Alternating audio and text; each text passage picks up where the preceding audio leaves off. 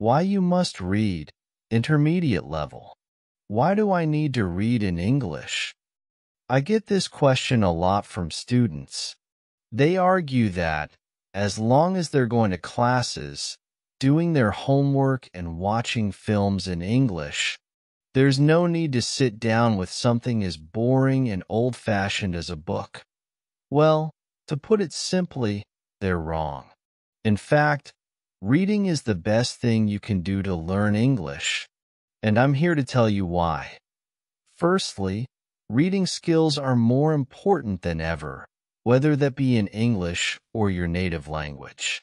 In 2006, only 1 in 100 people went to university.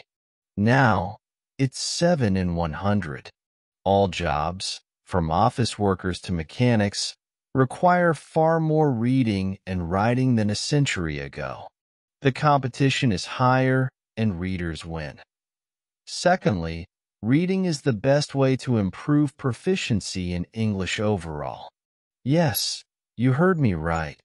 Reading will improve your speaking, writing, vocabulary, and grammar far more efficiently than any other method. It won't improve your listening skills, but it will give you the vocabulary necessary to train your ear quickly. But it's not just any reading we're talking about. In school, you probably read lots in English. Boring textbooks and stories with exercises at the end.no. We're not talking about that. We're talking about reading for pleasure. That means reading a book because you enjoy it, not because your teacher told you to, not because it's what you're supposed to read to improve your English. No questions, no book reports, just pure pleasure. Yeah, right? You're probably thinking, that's too good to be true. Let me show you. In 1965, an experiment was carried out in juvenile delinquent reform centers in America. One group of the students were given free books. They made sure they were exciting books that would appeal to young boys, such as James Bond. But unlike most reading programs, they were not required to read the books. They were simply given them. They could throw the books away, give them back, or draw on the pages, and nobody would punish them for it. But the boys did read them. They read a lot of them. Some of them read a book every 2 days. At the end of 2 years, they tested the students. Not only did their reading and writing greatly improve, so did their attitude towards school. But the students who were not on this program stayed the same. In fact, some of them got worse over the 2 years. This isn't just for native speakers either. A study of English as a second language (ESL) students in the Fiji Islands looked at 3 methods: traditional English teaching, sustained silent reading, which means reading in silence for a long time, and a more conventional reading program, where the teachers read aloud to the students by the end of the first year. Students taught with the 2 reading methods had a 15-month advantage in English ability, compared to the 6.5 months of the traditional method. When the study was replicated in Singapore, the students who did only sustained silent reading did better on grammar tests than the students who had taken only grammar classes. When we do grammar exercises, we try to memorize the rules of the language. When we read, we absorb them. But I know what you're thinking.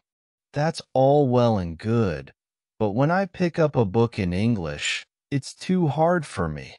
I get bored of looking up words, and I give up after a few minutes. That's why I wrote this book.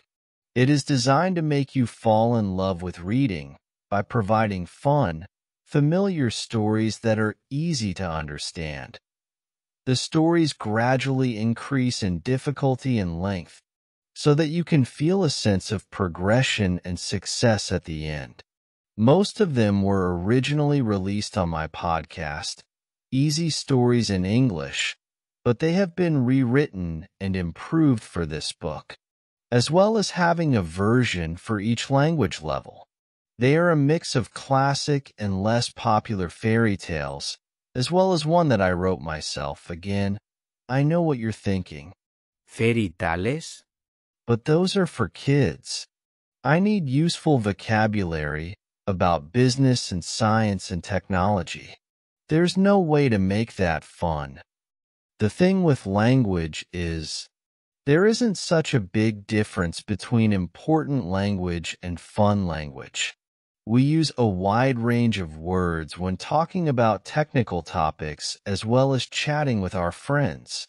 A study by McQuillan examined vocabulary in 22 novels and found that they included 85% of words on academic word lists.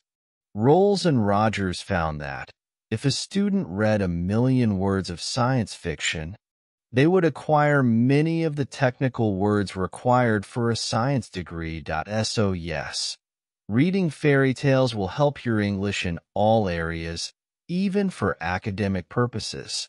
As an English teacher, I've seen many times that the students who do the best are those who read the most. For IELTS, for university, for business, or just for travel, reading is the factor that predicts success. But I understand if you're still unsure. When I learned about all this, I was too. But I like to experiment, and I have a passion for learning languages. So in 2017, I decided to test this theory. I had wanted to learn Spanish for a long time, but aside from struggling with Duolingo and not really learning anything, I hadn't made a serious attempt. I set myself a goal.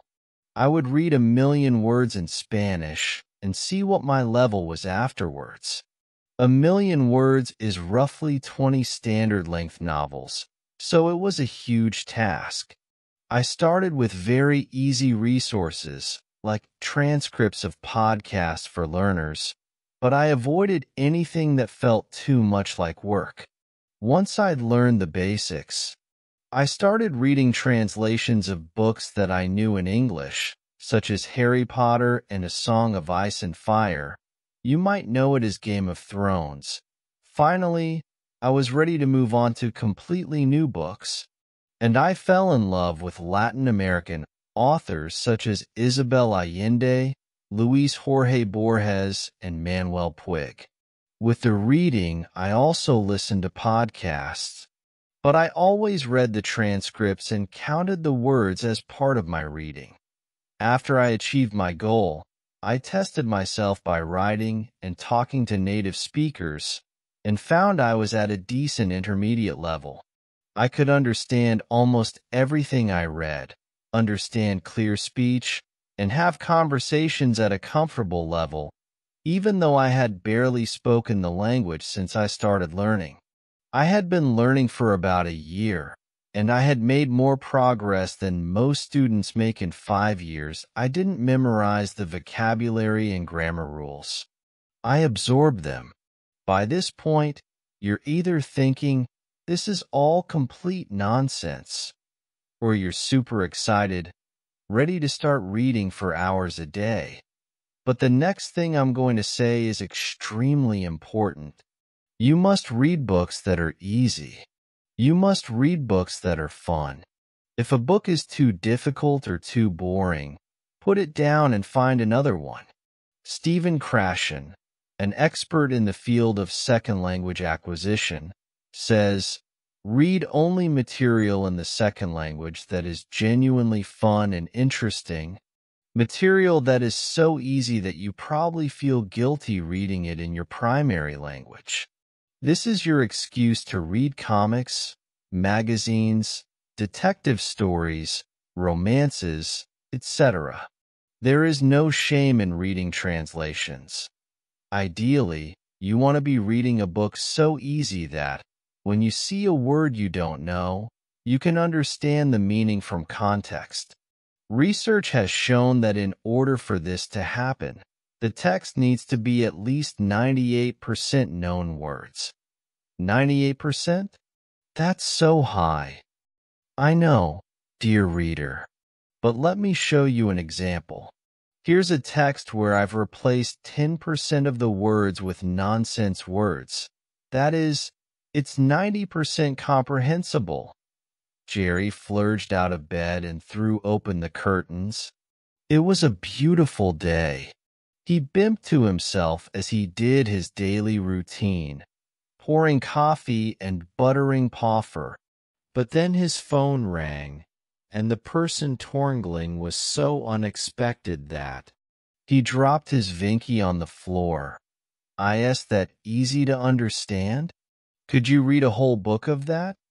Here's the same text, but 98% comprehensible. Jerry jumped out of bed and threw open the curtains. It was a beautiful day. He sang to himself as he did his daily routine, pouring coffee and buttering toast.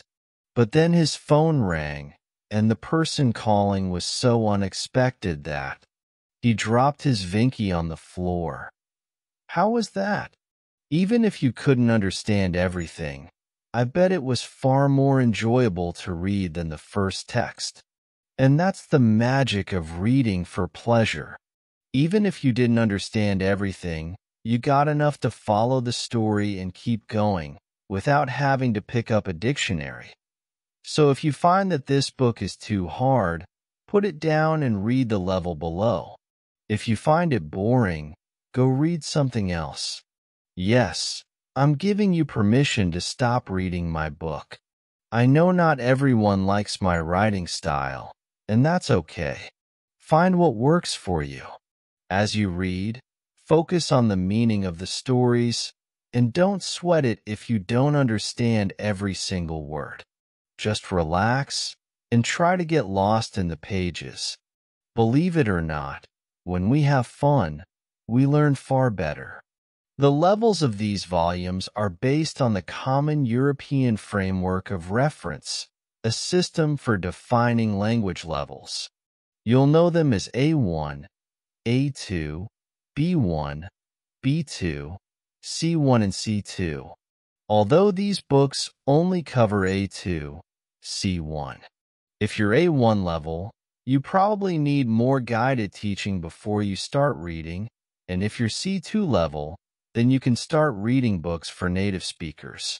A great strategy, if you don't feel so confident about your reading ability, is to start with the beginner level of the book and reread it level by level, going all the way up to advanced.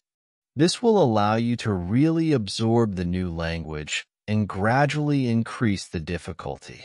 There is not a huge difference between the intermediate level stories and the advanced level stories, but even rereading the same story twice can be very effective.